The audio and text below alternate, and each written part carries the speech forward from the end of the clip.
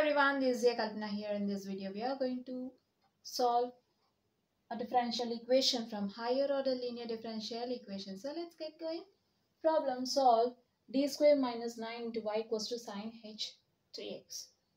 Solution. Given differential equation.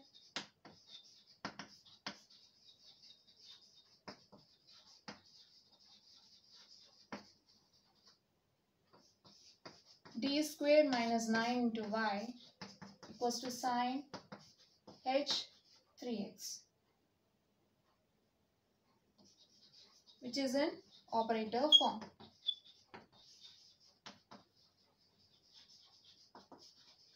F of d into y equals to q, where f of d equals to d square minus 9 and q equals to sine h 3x. So let's find order and degree of the given equation. Okay, so you can write d square minus 9 as into y, d square minus 9 into y as d square y minus 9y equals to, and also we know that sine h ax equals to e power ax minus e power minus ax by 2. Then for a equals to 3, you'll get sine h 3x equals to e power 3x minus e power minus 3x by 2. And also we know that differential operator d equals to d by dx. Then you can write d square as d square y by dx square minus 9y equals to e power 3x minus e power minus 3x by 2. So firstly, identify the highest derivative. Here d square y by dx square is the highest derivative, so our order will be 2, and the power of, or the highest power of the highest derivative is our degree. So here our degree is 1, right? Now coming to the problem. So you can write q as e power 3x minus e power minus 3x by 2.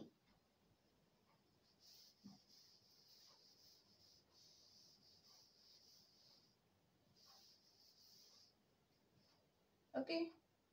So now we need to find the general solution to the given equation, which is given by y equals to yc plus yp.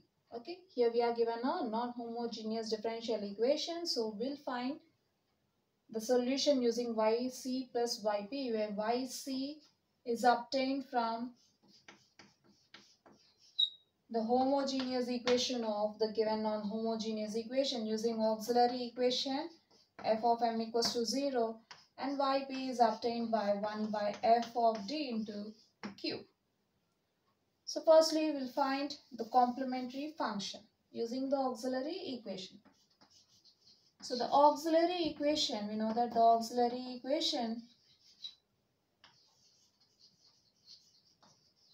of f of d into y equals to 0 is f of m equals to 0, where f of m equals to, replace differential operator d by m in this f of d, so you'll get f of m equals to m square minus 9. Now the auxiliary equation becomes m square minus 9 equals to 0, right? You can write this 9 as 3 square, then this of a square minus b square form, you can write it as a plus b into a minus b equals to 0. Equate each factor to 0, then you'll get from m plus 3 equals to 0, you'll get m equals to minus 3, and from m minus 3 equals to 0, you'll get m equals to plus 3, right?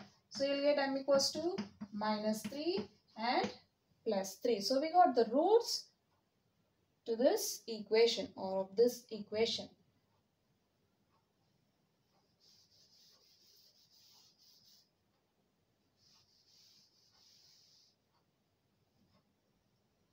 Therefore, m equals to minus 3 plus 3 are the roots of f of m equals to 0, which are real and distinct. So from this we can write the complementary function.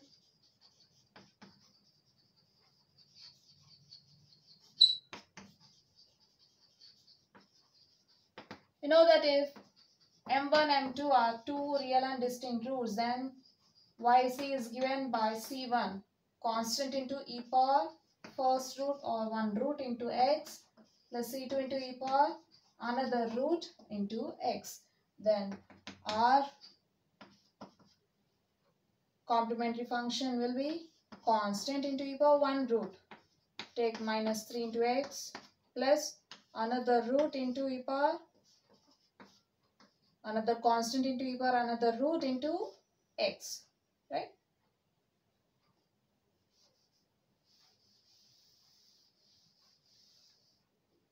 So therefore, y is equals to c1 e power minus 3x plus c2 e power 3x.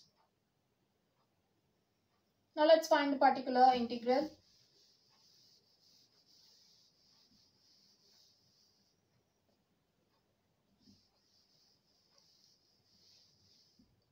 We know that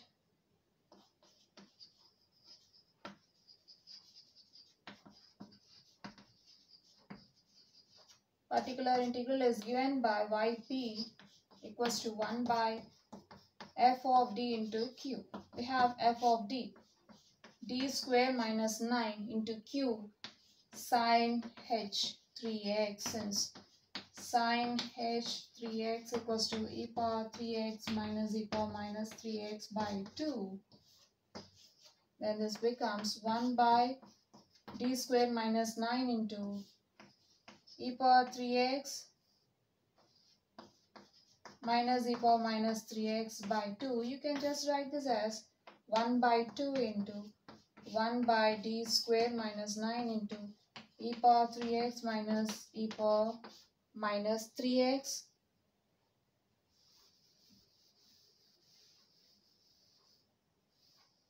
which is equals to 1 by 2 into 1 by d square minus 9 into first term minus 1 by d square minus 9 into second term. Now we can find each term separately. Firstly consider, so here we have yp of the form 1 by some f of d into e power ax, where a is a real number, right? A is a real number, which is 3. Now we are having f of d equals to d square minus 9. So firstly let's find f of 3. We'll get 3 square minus 9, which is equals to 9 minus 9 equals to 0. Since f of 3 equals to 0, so you can't replace d by 3 here. So what we'll do, we'll write x into 1 by, find the derivative of this, 2d minus 9 into e power 3x. What we did here, we'll just find the derivative of f of d, so that you'll get f dash of d. Okay, now equals to, you're having f dash of d equals to 2d, right? So you won't get 9 minus 9 here. Since 9 is a constant, derivative of a constant is 0, so you'll get only 2d, right? Now find f dash of 3. You'll get 2 into 3, which is equals to 6, not equals to 0, since f dash of d is not equals to 0.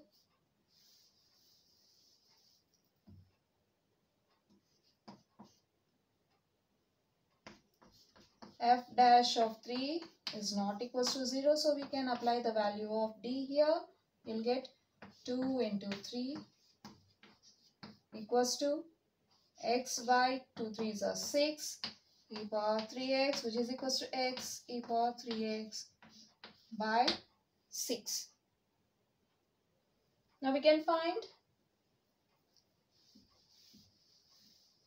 second one.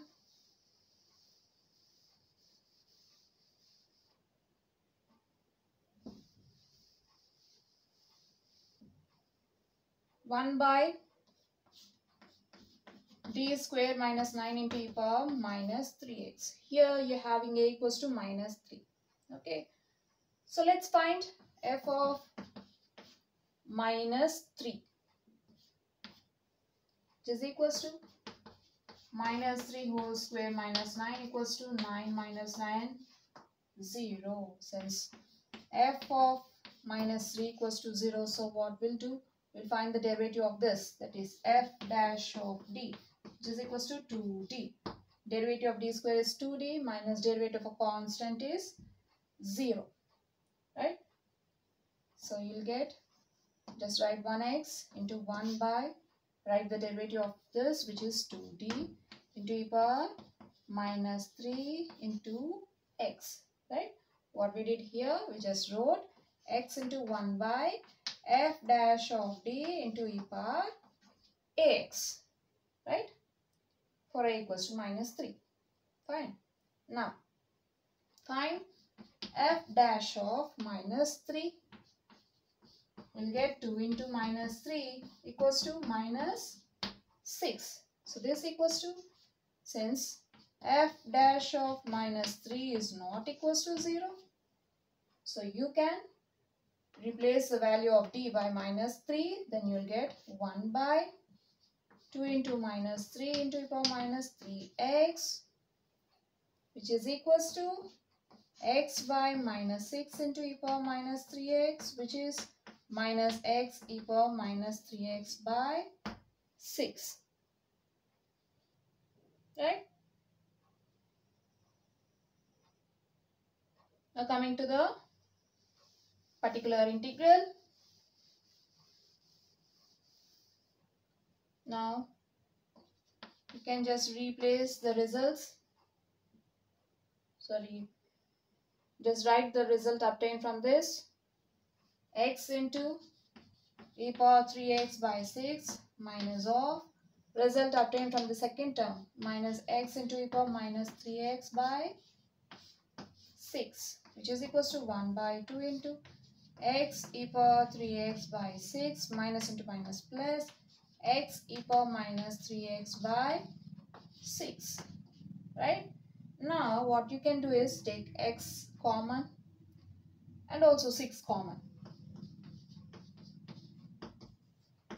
Into, you'll get e power 3x plus e power minus 3x. We know that e power 3x plus e power minus 3x by 2 is cos h 2x. So what we have to do to this terms to get or to replace it with cos h 2x, you need some 2, right? So let's take this 1 by 2 inside the brackets. You'll get x into 1 by 6 is x by 6 into e power 3x plus e power minus 3x by 2, which is equals to x by 6 into cos h 2x. Okay, therefore yp equals to x by 6 into cos h 2x, or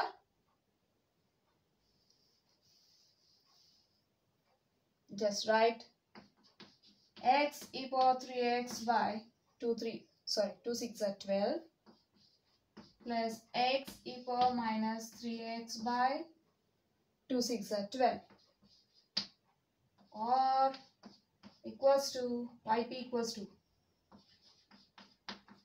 x e power 3x by 12 plus x e power minus 3x by 12.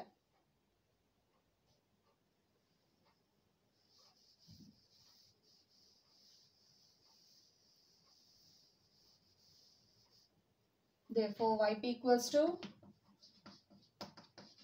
x by 6 cos h2x or x e power 3x by 12 plus x e power minus 3x by 12. Now we can write the general solution. The general solution is,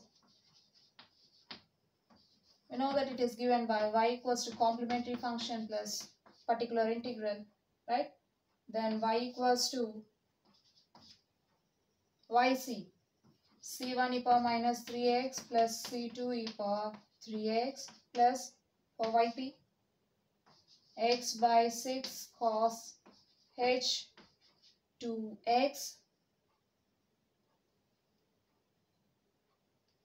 See, this is 3x, not 2x. Okay. Since cos hax equals to e power ax plus e power minus ax by 2, right? So you'll get cos h 3x here, or for yp you'll get c1 e power minus 3x plus c2 e power 3x plus x e power 3x by 12 plus x e power minus 3x by 12.